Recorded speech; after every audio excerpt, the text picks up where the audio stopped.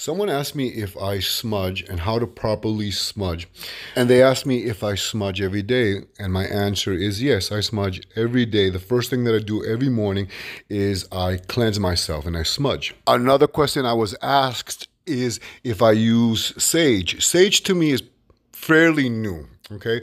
But I use it in the traditional way of Native American how to smudge, which surprisingly, the technique that I use today is similar to the espiritismo, Puerto Rican espiritista practices that were taught to me by my abuelita, my grandmother. Although salvia or common sage is native to Puerto Rico, white sage is not. It comes more from Mexico and the west of the United States. One thing that was very common in all indigenous tribes was the sacred use of tabacu or tobacco.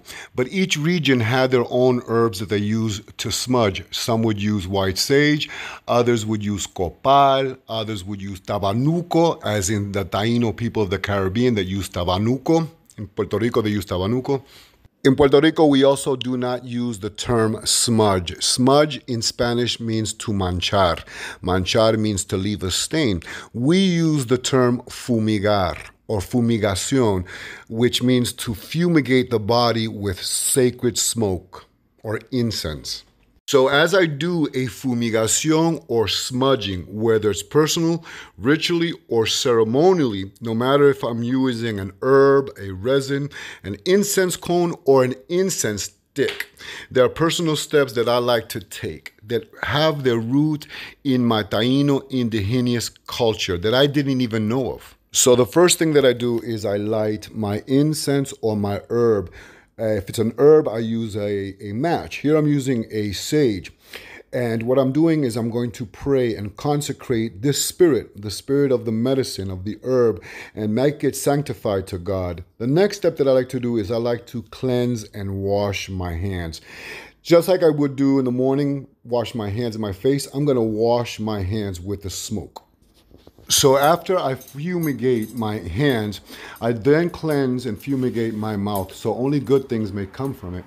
And then from there, I like to cleanse my eyes so may I only see good things from it. And then my ears so I only think good things or hear good things. And then my head so that I may only think good things. And my heart so that my heart can be purified and cleansed, because every day we need to purify ourselves. We need to remove those negative vibrations from within ourselves. You know, start a day new and we thank God and we purify and we cleanse. And this is just my personal way of doing it. Puerto Rican Espiritismo, not just in Puerto Rican Espiritismo, you will see this in many Native American cultures in North America and in South America. We use spiritual colognes in a lot of shamanistic practices that have root in indigenous cultures. And you will see that we despojarnos similar ways that we would do with the smoke or the smudge. We take the perfume, we pass it through the nose, we pray over it, and then we pass it through the head and we cleanse ourselves and remove any negative vibrations. What we're doing is purifying ourselves. So this practice was brought down from our indigenous cultures. The term despojar or despojo means to strip away. And what we're doing is we're stripping away any negative energies that may surround us from within and from without. We always start from within. We are humans, right? So we have to despojar. We have to strip away from deep within by praying, by cleansing, by meditating. And then we start, of course, with the nose, we smell it, and then over our face, our nose, our eyes, we don't touch it, and then, of course, our head. Now you're going to see that I'm going to do the snapping motion. The snapping is I'm whipping any negative vibration that I have inside my head. Maybe I'm influenced by someone who's trying to hurt me, so I don't want to react. So I'm like cleansing and stripping away anything that might bother me.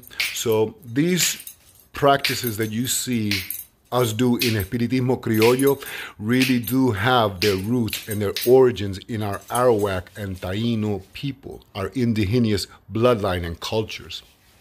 So there are two ways of fumigar or saging or smudging. There's trendy and then there's spiritual or ceremonially. And there is no right or wrong way of smudging. The most important thing that you do before you smudge is that before you light that incense or that herb, that you pray and that you give it a direction, that spirit, on what you want it to do for you. Before I do smudge, I like to cleanse and purify my body. And then before that, after I cleanse and purify my body, then I can cleanse and purify and smudge the home and my surroundings. So in closing, I want you to see that I have some white sage here.